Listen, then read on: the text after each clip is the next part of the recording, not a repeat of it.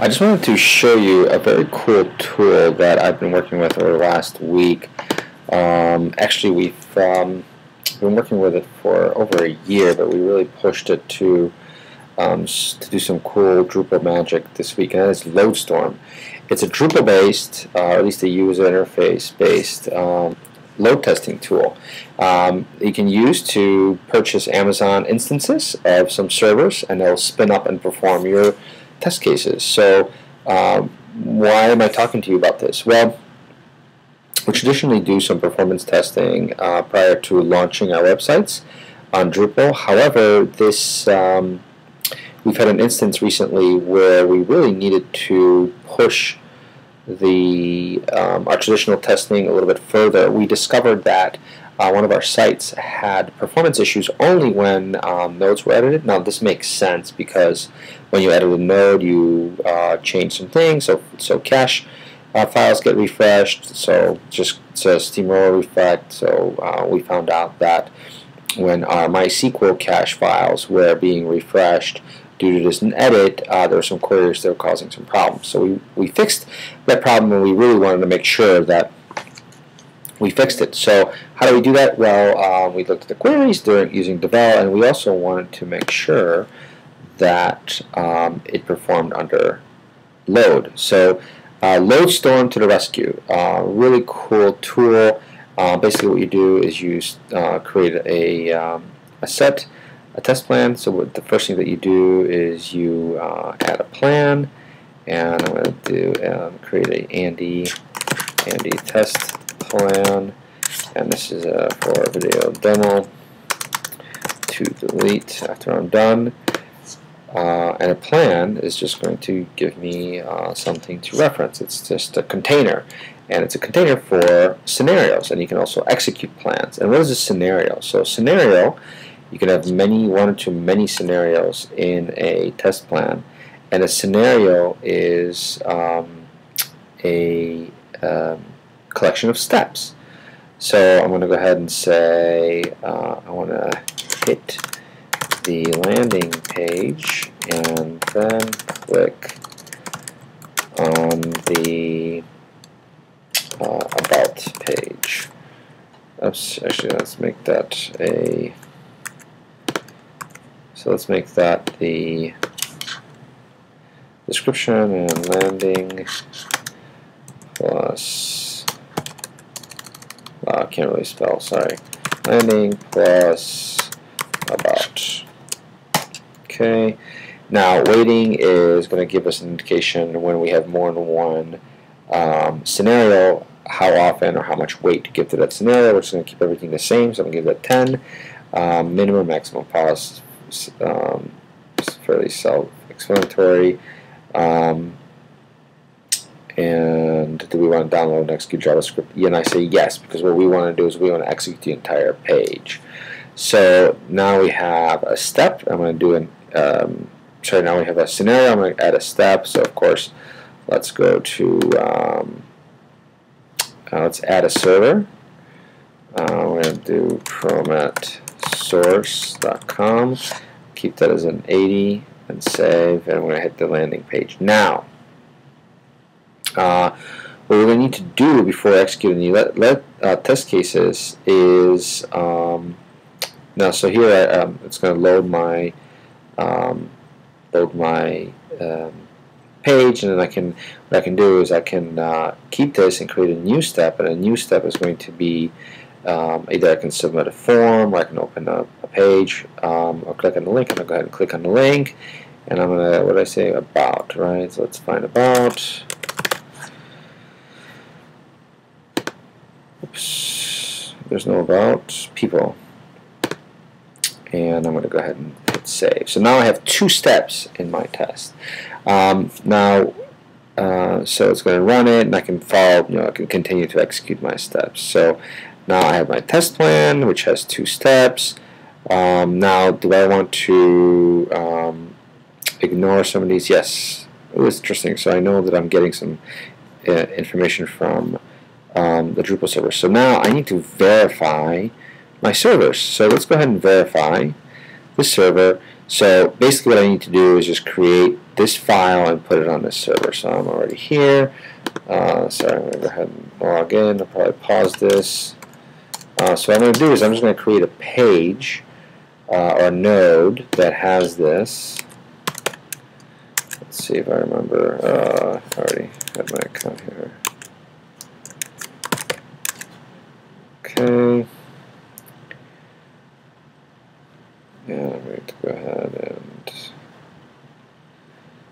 I'm going to pause this. But what I'm going to do is I'm going to create content. I'm just going to create a regular page. And to verify the server, what I'm going to do is simply, let's see, it wants me to create this page, so I'm just going to go ahead and copy this text. It doesn't have to be anything, and I just want to make sure it's the URL or good SEO stuff. Where's my title? Where's my path? There it is. Let's make sure that it's this path. I'm going to save it. Okay, now let's see. Here's the page. I'm going to go ahead and verify. So boom, I just verified my server. And I'm going to go ahead and go back to servers. I think it was asking me for www because our server is redirecting. So I'm going to go ahead and verify this one. Oh, it's asking me to create another. Sorry. Let's create another one. It's not so exciting. I don't need this anymore, so what I'm going to do is change the path and save and verify. Okay, so the idea here is that I have just created my Andy test plan with one scenario. Now generally what we want to do is create multiple scenarios. For example, we were able to walk this through and create scenarios that edit Drupal pages, which is fantastic because we were able to then simulate plans that had people put comments or edit nodes, which simulates better interaction and better traffic when caches get cleared. So now what I'm going to do is run my tests. I'm going to go ahead and add a load test, and I'm going to use the Andy test plan. I'm going to go ahead and start it right now. And what I'm going to do is I'm going to give it some information. So this is again production server. I'm going to start with 5 users and with let's say 50 over 5 minutes. And generally what we want to do here is put in some cache settings or server settings. So we're going to say Drupal cache on, varnish, if I can spell off, and as much detail as you want to do. Basically what you do is you're inputting your variables in here that you're changing around during a test. So if you're testing, let's say 5 to 50, go ahead and save. So what you want to do, put in the description, is I'm not executing Flash. Put in the description what you're varying during a test, because what's going to happen is you're going to see information when this thing executes on those servers. So what I also do generally is I pull up my terminal, I take a look at the load of the server.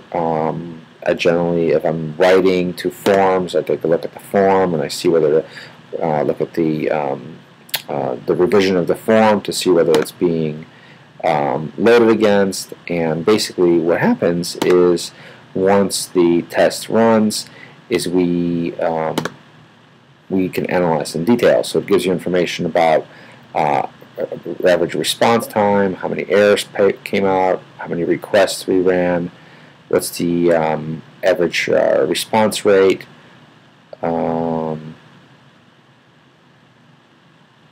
it gives us some nice graphs, like for example